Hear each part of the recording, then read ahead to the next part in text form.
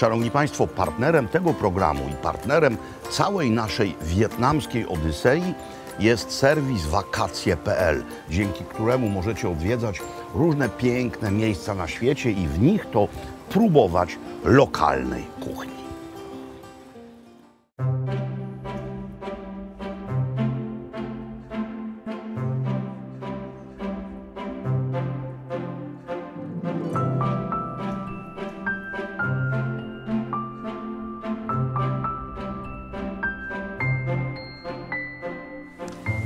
Dzień dobry, moi drodzy. W tym miejscu zacząć muszę od jakże ważnego życiowego stwierdzenia.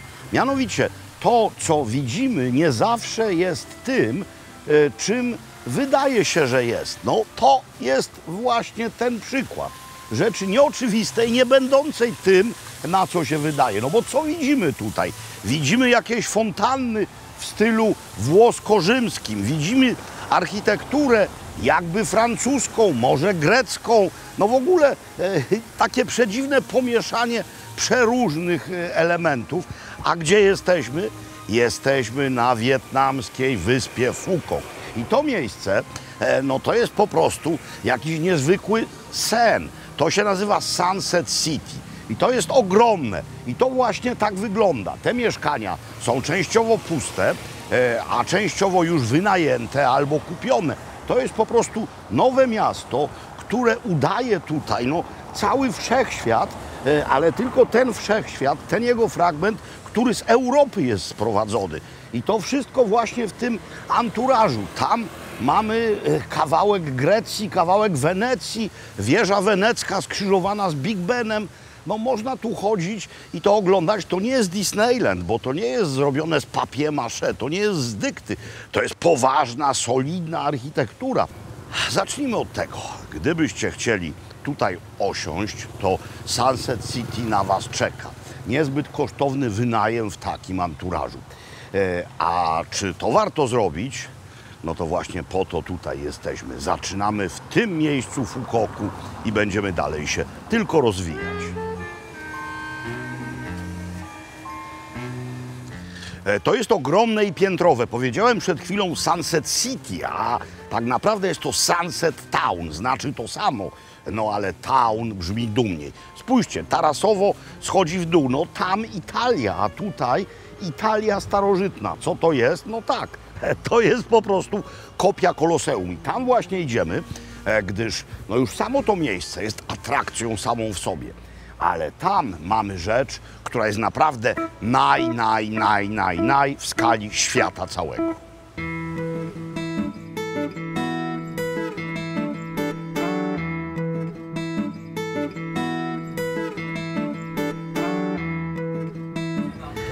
Jesteśmy w najdłuższej tego typu kolejce linowej na świecie. Najdłuższej. Liczy ona sobie blisko 8 kilometrów. Blisko 8, niecałe 8, gdyż 8 to liczba nieszczęśliwa w tutejszej kulturze, tak jak u nas 13, więc troszeczkę do tej 8 brakuje. No i jedziemy ową kolejką niezwykle spokojnie, bo jest to bardzo poważna, zawodowa, szwajcarska konstrukcja, specjalnie na zamówienie wietnamskie tutaj postawiona. Jedziemy nią z wyspy głównej, czyli z Phú Quocu, na wysepkę malutką, która no już tam przed nami majaczy.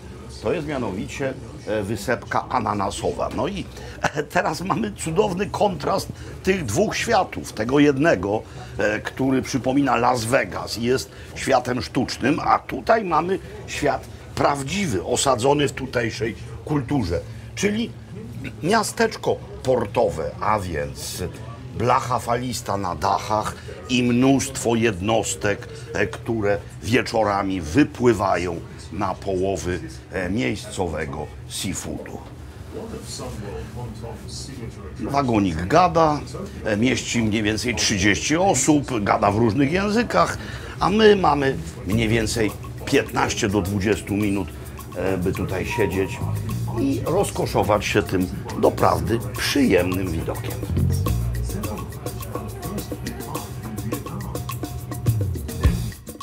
Cała wyspa ananasowa służy turystycznej rekreacji.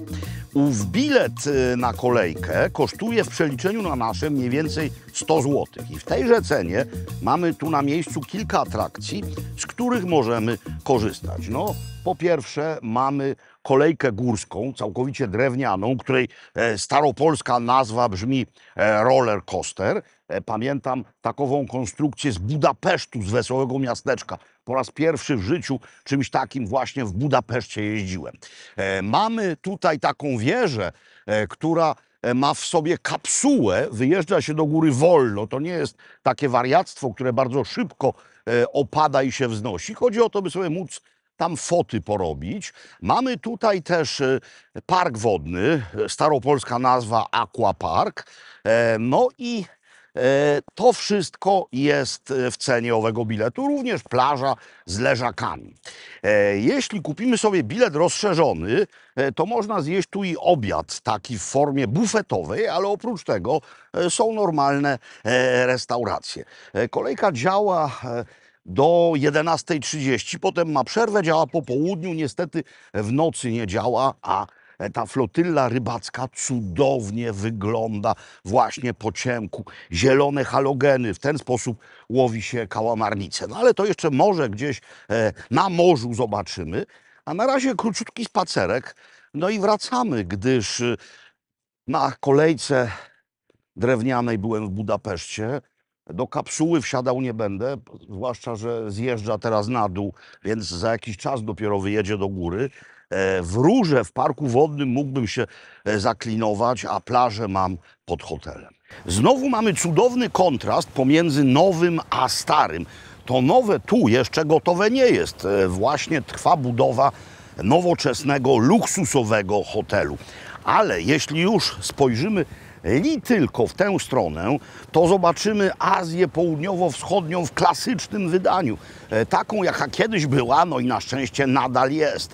Czyli widzimy tradycyjne łodzie rybackie i widzimy również platformy. Takie charakterystyczne platforemki, które są osadzone w morzu i służą do hodowli pereł. Tak, to są perły hodowane, inseminowane, no ale w dalszym ciągu prawdziwe perły. No i tak właśnie wygląda wyspa ananasowa.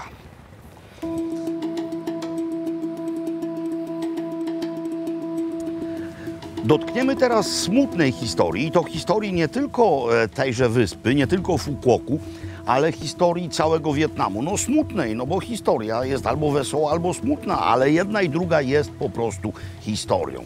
A ta w dodatku jest historią, mimo że smutną, to wcale nieodległą.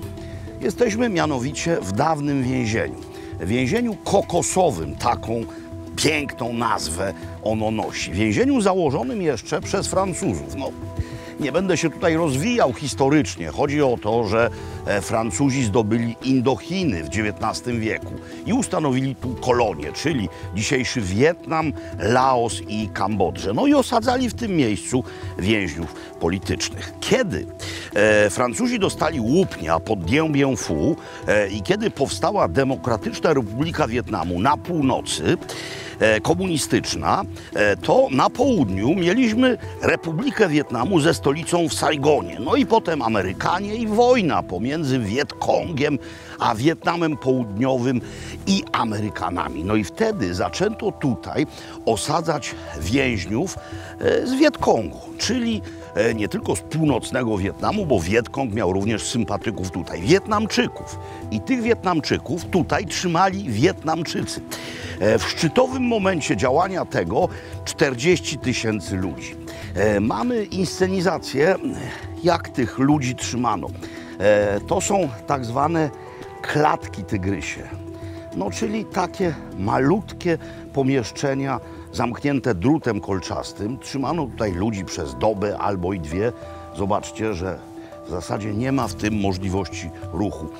Okropna forma tortury to, no niby taka zwykła budka z blachy, ale w tym zamykano kilkanaście osób naraz, dzień i noc. To w ciągu dnia nagrzewa się przerażająco ta blacha, w tej chwili niemal aż parzy. Wyobraźcie sobie, jak ci ludzie tutaj musieli się czuć. To jest samo wejście. Wstęp wolny, idziemy dalej. Jak przed chwilą wspomniałem, po wyjściu Francuzów z Indochin i z Wietnamu mieliśmy dwa państwa wietnamskie. Demokratyczną Republikę Wietnamu na północy, komunistyczną, i Wietnam Południowy, Republikę Wietnamu, sprzymierzoną z Amerykanami. No i wojnę pomiędzy tymi dwoma Wietnamami postrzegamy bardzo często jako po prostu wojnę amerykańsko-wietnamską. Tymczasem była to również, a może nawet przede wszystkim, wojna wietnamsko-wietnamska. Stąd mamy tutaj Wietnamczyków zarówno w roli ofiar, jak i w roli katów. Katami są Wietnamczycy z południa, ale to nie znaczy, że ci z północy lepiej traktowali jeńców południowych. No to było dokładnie to samo, tylko wygrał Wietnam Północny, więc takich inscenizacji tutaj nie ma, ale są wspomnienia więźniów amerykańskich i wietnamskich, są filmy. Łowca jeleni choćby, ja wiem, to nie jest film dokumentalny, ale pokazuje, jak to właśnie wyglądało. Wojna to w ogóle straszna rzecz, a wojny domowe są najstraszniejsze ze wszystkich.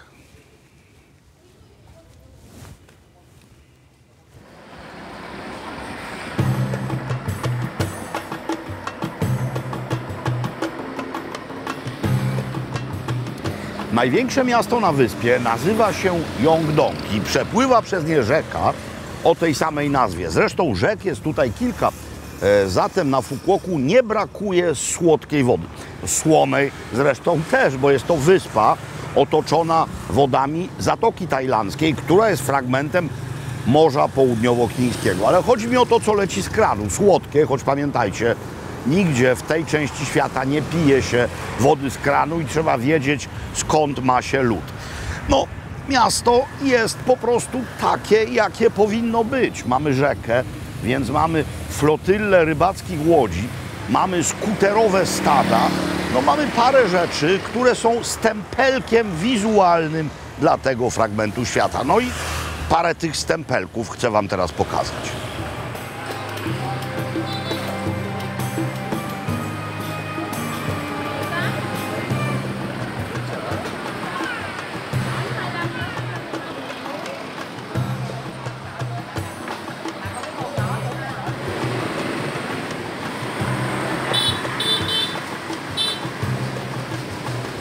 Skoro największe miasto na wyspie, to mamy tutaj również największy na całej wyspie targ. Dzienny, bo jest też po drugiej stronie targ nocny. On jest ogromny, ciągnie się tam hen. Więc gdybym chciał pokazywać wam dokładnie, co na tych straganach jest, to musiałbym zrobić o tym 4-godzinne odcinki albo jeszcze dłuższe. Więc wybaczcie, że to będzie jedynie impresyjka. Nos mi podpowiada, że tutaj muszą być kiszonki. No i rzeczywiście są.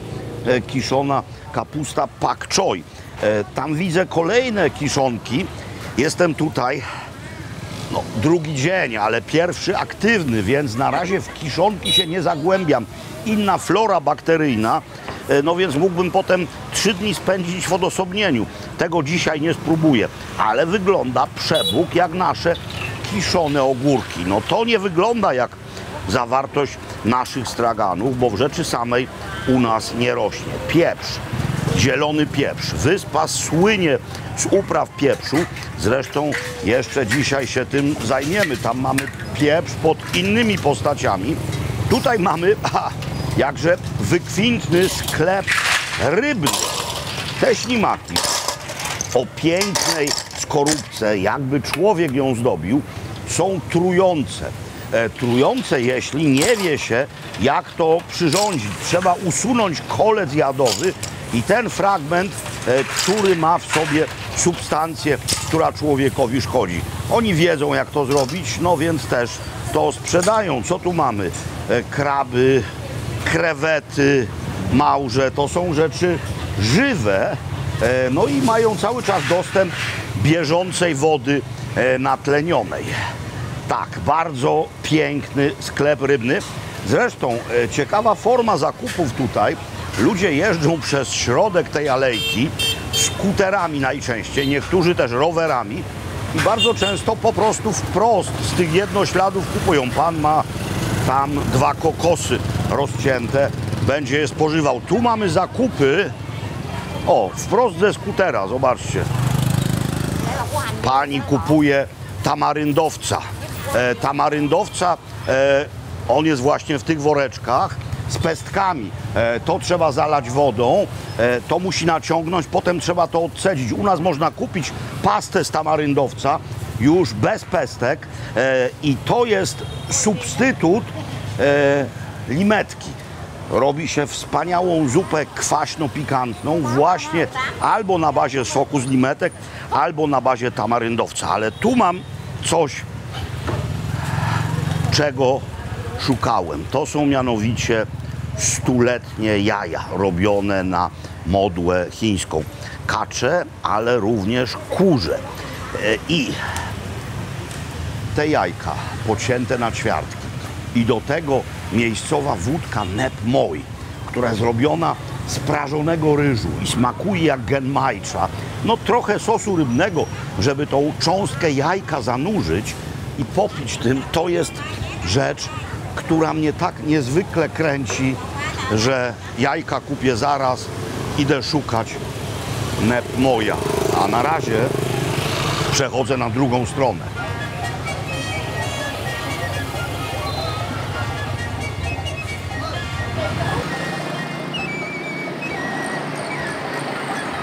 To nie jest, moi drodzy, wypożyczalnia skuterów. To jest parking przy lokalu i zaparkowała tutaj obsługa. Przy jakim lokalu? No, jedzeniowym. Pora coś zjeść. Xin Chao, czyli dzień dobry, cześć po wietnamsku. I to jest lokal specjalizujący się, co widać od razu przy samym wejściu, w rybach i owocach morza. No i mamy akwaria po tej stronie z rybami. Najwyraźniej nastąpiło jakieś zamówienie, pan wyłowił, nawet jak my nie znamy wietnamskiego, a tutaj nie do końca mówią na przykład po angielsku, to wszystko można pokazać. No mamy morskie kraby na dole, tutaj mamy kraby niebieskie, one mają bardzo miękki odwłok i miękki pancerzyk, wyborne. Mamy, po angielsku opisane, słodkie ślimaki oraz pacyficzne razor clam, czyli te małże brzytwy, które tam leżą na dnie. Mamy w końcu homary, mamy langusty, mamy wielkie, bardzo dziwnie wyglądające krewety. Mamy, moim zdaniem, wszystko to, czego akurat łakniemy. Nasze zamówienie już prawie całe wylądowało na stole, no i wygląda to pięknie? Nie, to wygląda ekstatycznie pięknie. Już wam opowiadam. To są mule wielkie, na parze gotowane razem z trawką cytrynową i chili. Wielka ilość trawki, sporo chili. To jest sałatka z papai i do tego chipsy krewetkowe. Pamiętam z mojego późnego dzieciństwa, wczesnej młodości, Wietnam komunistyczny to eksportował do Polski. Były wtedy w Polsce wietnamskie faje i właśnie takie chipsy. To się wrzucało na olej, rosło i to był mój pierwszy azjatycki smak w życiu. Przepraszam, przełykam ślinę, ale to jest dla mnie tak cudowne, że nie mogę się opanować, jeśli chodzi o ślinotok. To są mule, które są razem z solonym jajkiem. To nie jest żaden ser, to jest solone jajo.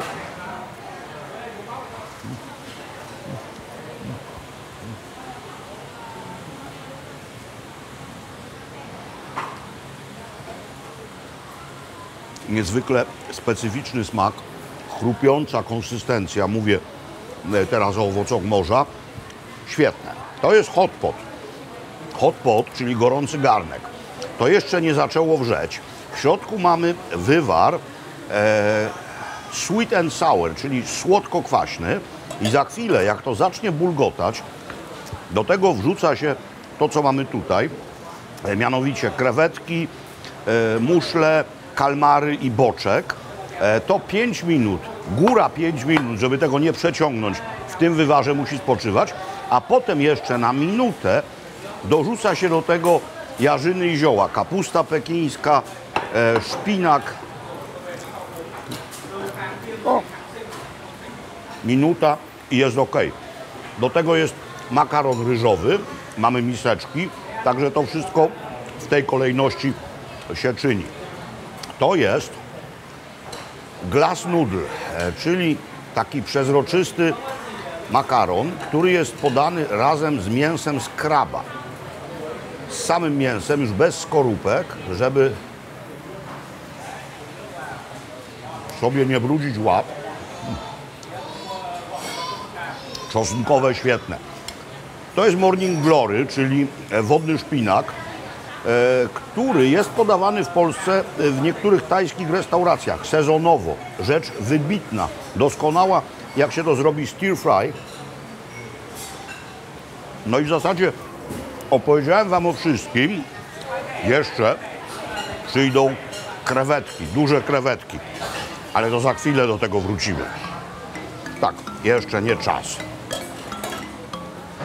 Nasze zamówienie już kompletne. Te krewetki, które widzieliście w akwarium, mówiłem, że są dziwne, bo rzeczywiście mają niezwykły kształt. One się po polsku nazywają krewetkami modliszkowatymi, bo nieco modliszkę przypominają. Poprosiliśmy o największe i wzięliśmy je w dwóch wersjach.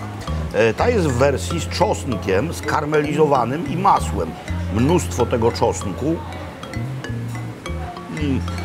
Chrupiący, wspaniały. A to jest tylko sól oraz chili. No a teraz zaglądamy tutaj. Tak, gotuje się, więc wrzucamy wszystko i 5 minut, żeby nie przeciągnąć. Ale niezależnie od tego mogę już samego wywaru nieco spróbować, żeby wam powiedzieć, jaki jest. Czy jest rzeczywiście słodko-kwaśny? No, kawałki ananasa to widać, pomidory to też widać. Już wam mówię.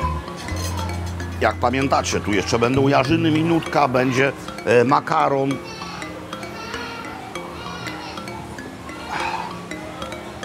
Już jest absolutnie genialny. A to przecież dojdzie. Przykryje, to nabierze smaku tego, co tam w środku się znalazło. Moi drodzy, to jest jedzenie doskonałe. Moja pierwsza refleksja. Byłem w krajach sąsiednich. Byłem w Kambodży, byłem w Tajlandii. To jest mniej ostre niż w Tajlandii, zdecydowanie, i bardziej różnorodne niż w Kambodży. Świetne. Po prostu Azja Południowo-Wschodnia. Kłania się szanownym państwu.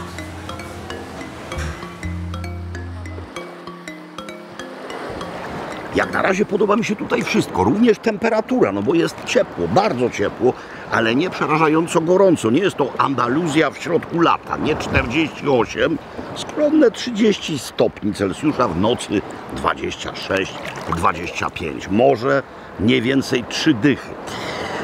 Przylecieliśmy wczoraj, no więc wczoraj padliśmy. Dzisiaj i tak, jak widzieliście, byliśmy pracowici jak mróweczki albo jak Wietnamczycy.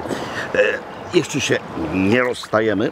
To w ogóle nie jest koniec odcinka, to jeszcze nie jest koniec zdjęć na dzisiaj. Ale teraz ochłoda. No ochłoda. 3 dychy, ale jednak jest ochłoda. Tam jest Kambodża. Zresztą w tamtym miejscu byłem. W Kambodży, dosłownie na ostatniej wyspie, która do Kambodży należy, było widać Phú Quốc niemal. Tam Tajlandia, a ja na tej plaży, która należy do miejsca, w którym śpimy, teraz oddalam się gdzie? Dobra, w stronę Kambodży.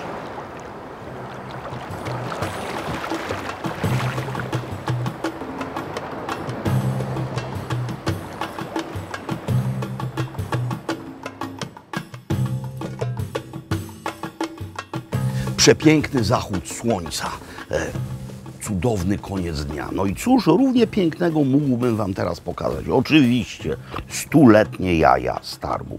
To jest właśnie 100-letnie jajo w przekroju.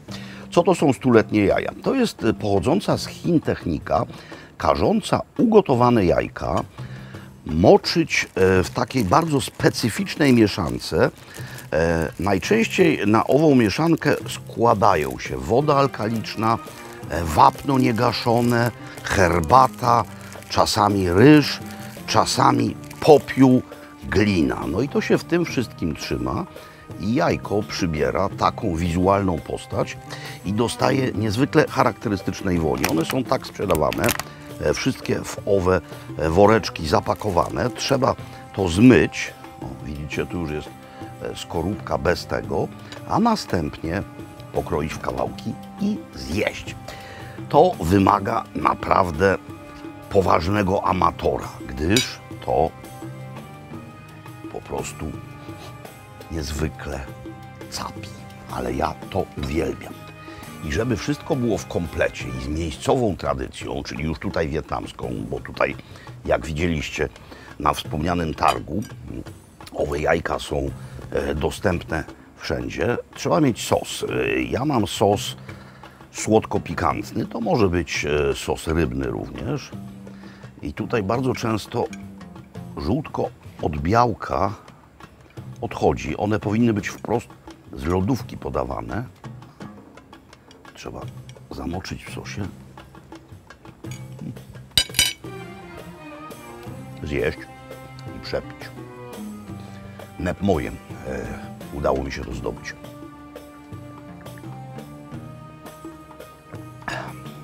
Jeśli lubicie genmaicze, czyli zieloną herbatę z ziarenkami prażonego ryżu, to smakuje niezwykle podobnie. To jest smak tej części Azji w pigułce, bo mamy owo cudowne ryżowe uderzenie napitku, no i mamy ten jajeczny rarytas. Jeśli jesteście odważni, to się teraz źle je, bo to stało tutaj chwilę, a też nie zdążyliśmy tego właściwie schłodzić, więc się rozdziela wprost z lodówki. Dla mnie bomba. Słońce się schowało. Trudno, jaja świecą dalej.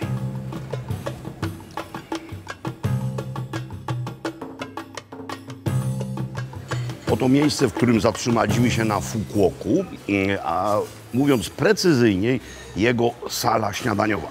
Miejsce to nazywa się Ocean Bay, oczywiście Resort and Spa i śniadania są tutaj wyborne. Tamtym sektorem nie będziemy się zajmować, bo to są normalne europejskie albo też amerykańskie rzeczy, czyli tosty, bułki, dżemy, wędliny. Tu już mamy interesujące miejsce. Otóż różnego rodzaju tropikalne owoce, jest też jogurt. Marakuja miejscowa jest naprawdę absolutnie wyborna. Ale z mojego punktu widzenia na początek dnia trzeba zjeść coś jak najbardziej lokalnego. No i tutaj właśnie ten kącik takowe rzeczy nam zapewnia. Na parze gotowane różnego rodzaju pierożki. Widać tę czerń, która prześwituje. To są grzyby suszone, a potem moczone.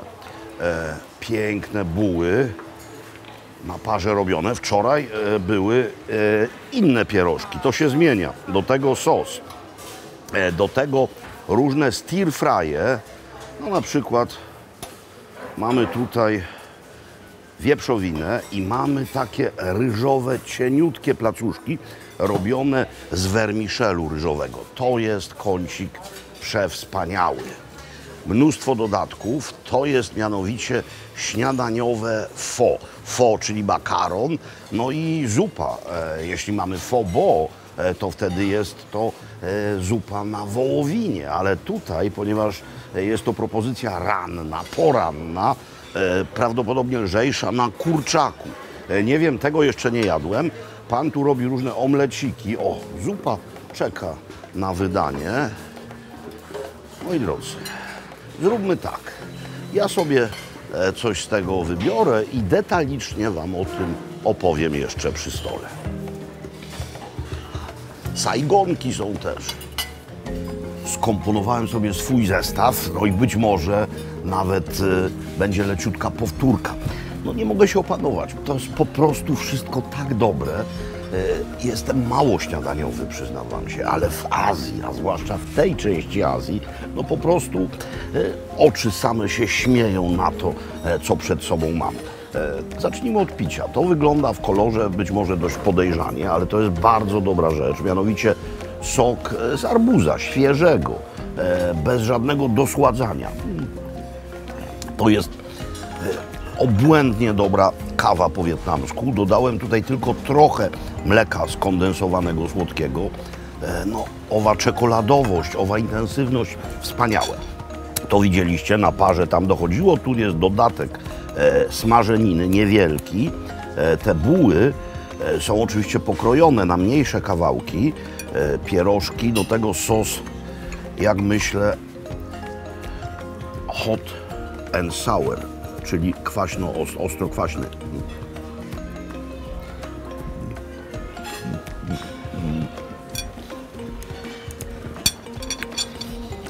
Krewetki, trochę drobiu, dużo chrupiących rzeczy. No i ta kompozycja, czyli ta śniadaniowa zupa z makaronem pho. To jest rodzaj pasztetu takiego do środka włożony. To, jak widzicie po kolorze, nie jest to wołowina, to jest wieprzowina. Wywar jest pewnie na drobiu. No i teraz trzeba to doprawić. Zatem kwaśność, limetka, ostrość, chili i pieprz. Miejscowych jeszcze się tym dzisiaj zajmiemy. Teraz trochę sosu rybnego i ewentualnie, jakby kto chciał, trochę sosu sojowego, troszeczkę. No i tutaj pałeczka nurza się w zieloność i jak łódka po zupie brodzi.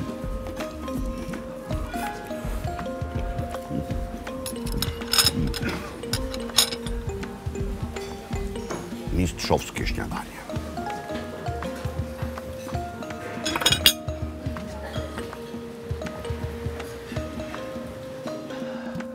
Duża ilość pieprzu, którą wsypałem sobie do śniadaniowej zupy, kazała mi pomyśleć o pieprzu w ogóle. No i bingo!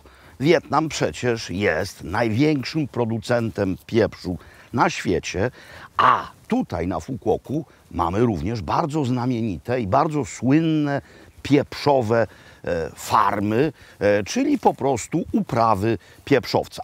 Czym jest pieprzowiec?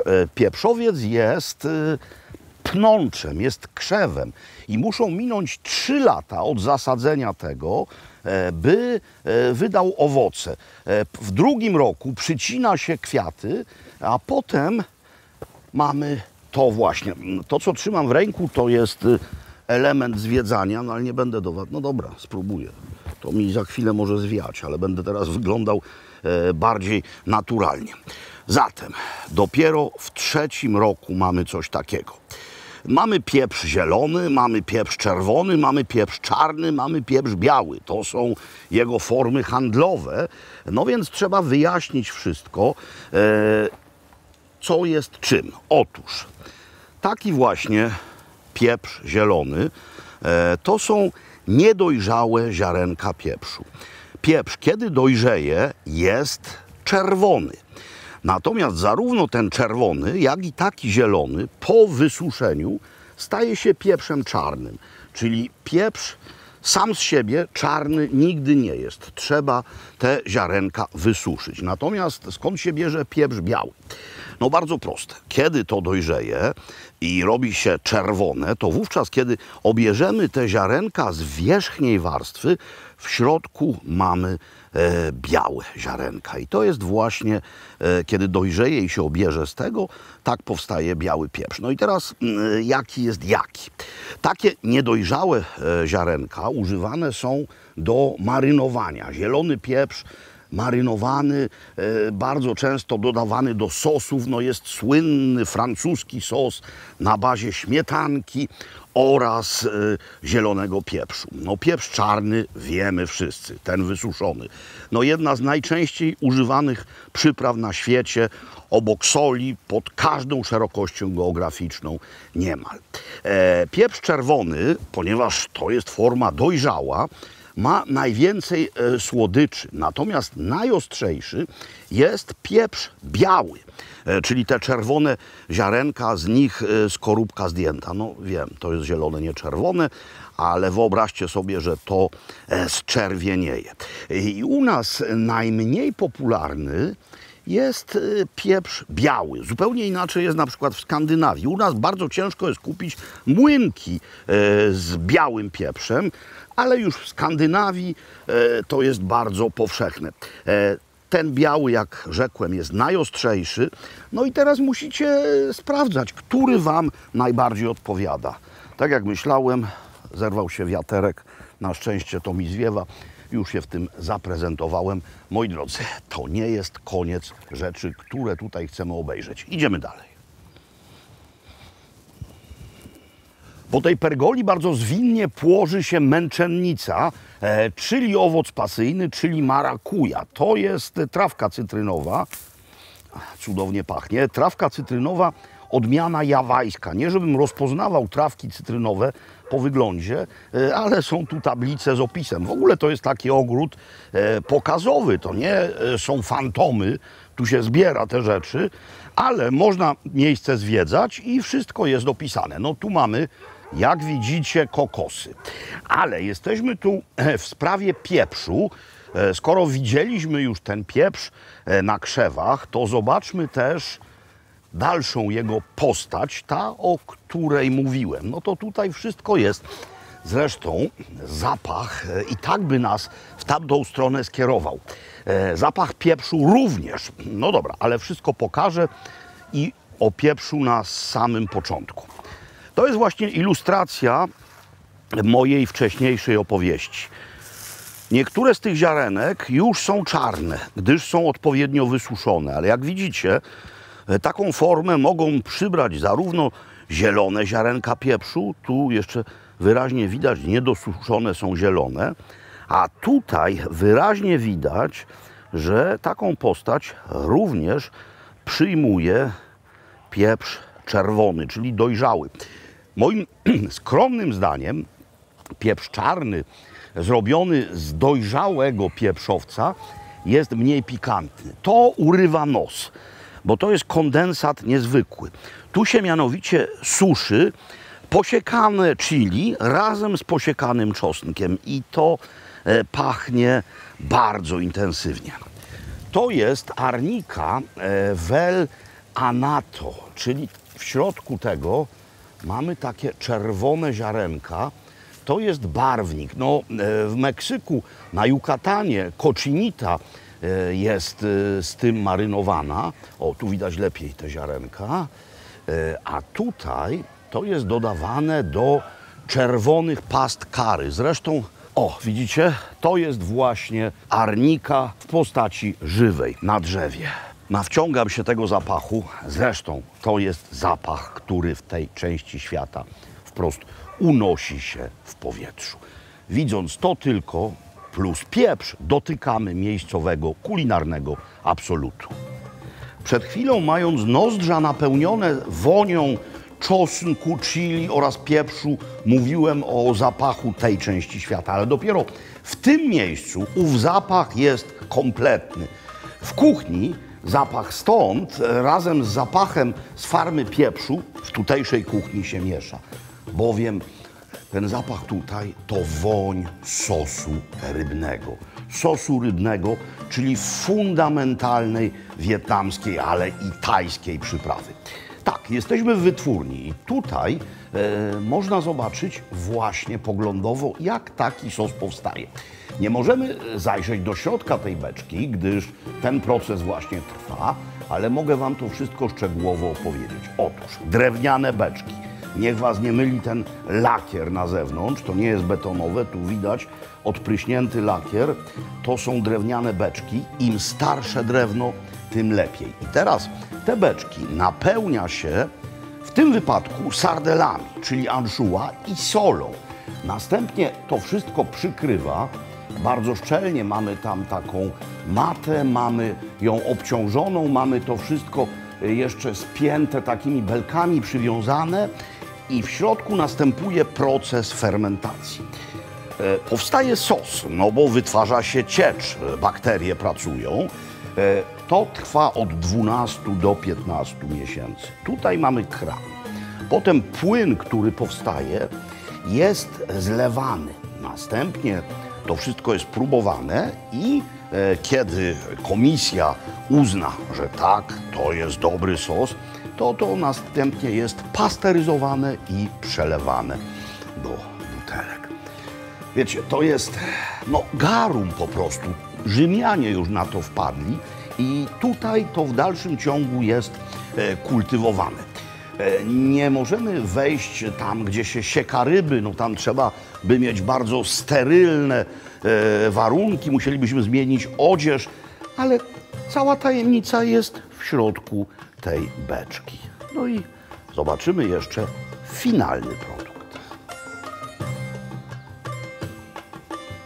Czy sos rybny może się czymś różnić od innego sosu rybnego? No oczywiście, że tak, no bo może to być produkt robiony tak, jak nasi pradziadowie, nasze prababcie chciały, nasze w sensie wietnamskie, w sensie południowo-wschodnioazjatyckie, a może to być produkt przemysłowy, czyli krócej trzymany, w ogóle nie w beczkach drewnianych, może być sztucznie barwiony. Tutaj mamy tylko sardele, sól, drewniane te wielkie beki, upływ czasu. To jest domowa receptura. W roku 1975 zaczęto robić go na większą skalę, powstała mała fabryczka, a w tej chwili to jest całkiem spora wytwórnia, ale nic się nie zmieniło, jeśli chodzi o recepturę. Mamy tylko więcej tych beczek. No i tutaj mamy sklep, ale można również dokonać tu degustacji. To są podstawowe sosy, czyli między 12 a 15 miesięcy w beczkach. Zobaczcie, na etykiecie mamy geograficzne oznaczenie pochodzenia.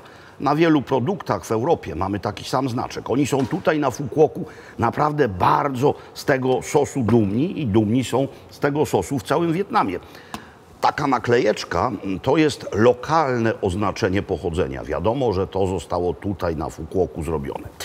Dobra, te sosy podstawowe, ale mamy tutaj takie oto urocze, wiekowe maleństwo. 3 lata w beczce. No i teraz taki specjalny przyrząd, pipetka i wystarczy ją tylko nieco zanurzyć, by móc spróbować. O ile takie zwykłe sosy rybne, które kupuję u nas, no są przede wszystkim słone, tak to jest niezwykła rzecz. Od razu można wyczuć, jakie jest źródło fermentacji tegoż. To nie musi być tylko ten gatunek ryby, to nie muszą być tylko sardele, to mogą być również na przykład kalmary i inne drobne rybki. A w tym wypadku mamy od razu takie uderzenie anchois. To jest dokładnie tak, jakbyśmy sobie otworzyli puszeczkę chorwackiej slanej ryby albo też włoskie acciughi i mieli ten smak w płynie. To jest doskonałe.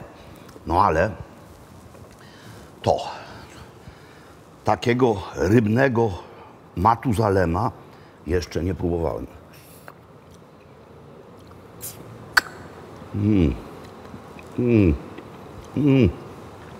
Jeszcze raz. Słuchajcie,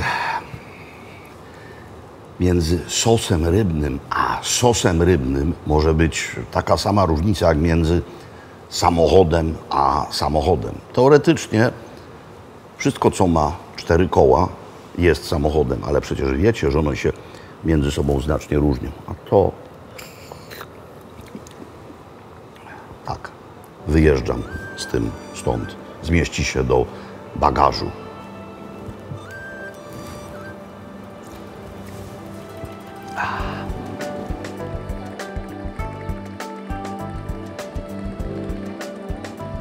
Nasz czas na wyspie Phú Quốc się kończy. Dzisiaj odlatujemy. Odlatujemy, ale pozostajemy w Wietnamie. Lecimy po prostu na wietnamski kontynent. No więc na pożegnanie z wyspą jesteśmy na jego wschodnim wybrzeżu. Wioska nazywa się Ham Ninh. Jest to wioska rybacka, co zresztą widać gołym okiem. Są tam zastawione sieci, są jednostki, są również rybacy brodzący. Nie wiem, co łowią, ale o tym, co łowią, a w zasadzie o tym, co złowili chwilę wcześniej, przekonamy się za moment, bowiem działa tutaj kilka restauracji. Jakich? Ryby i owoce morza. Nasze zamówienie wylądowało na stole. Jest dość konkretne, ponieważ staramy się konkretnie zamawiać. No to po kolei. W tym opakowaniu mamy papier ryżowy, no i mamy tutaj mnóstwo zieloności, ogórki, sos. To sobie będziemy robić takie naleśniczki. Tutaj krewety na parze gotowane, no i do tego bardzo przyjemny sos słodko-pikantny, ale dobry. To jest granik, czyli gruper. Granik to polska nazwa. Ryba gotowana na parze z grzybami, to są shiitake, i z sosem sojowym.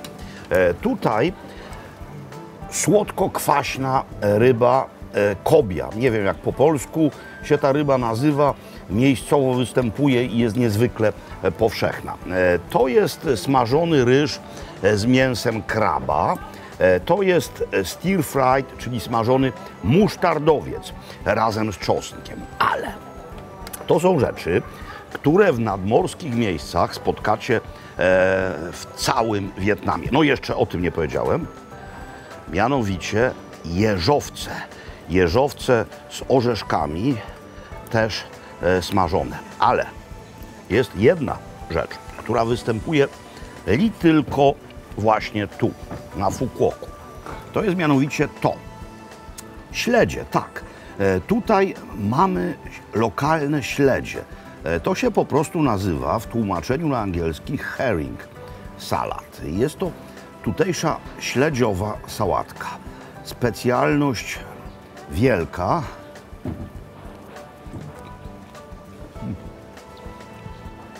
No śledzie, jak mi Bóg miły, śledzie, niesolone, do tego cebulka skarmelizowana, cebula świeża, ten sos,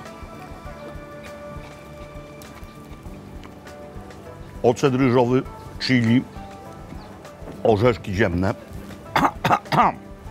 Powiedziałem, że chili ekstra. Moi drodzy, trochę uszczknę jeszcze tego. Uwielbiam shiitake. No tak, to jest sos na bazie sosu sojowego. No i jeżowiec. Przekleństwo kąpiących się w Dalmacji. Tam w zasadzie nie jedzone, a tutaj jedzone. Orzeszki przełamane smakiem morskiej świeżości. Żal żegnać się z wyspą, ale to nie jest koniec naszej wietnamskiej odysei. Moi drodzy, do zobaczenia na kontynencie.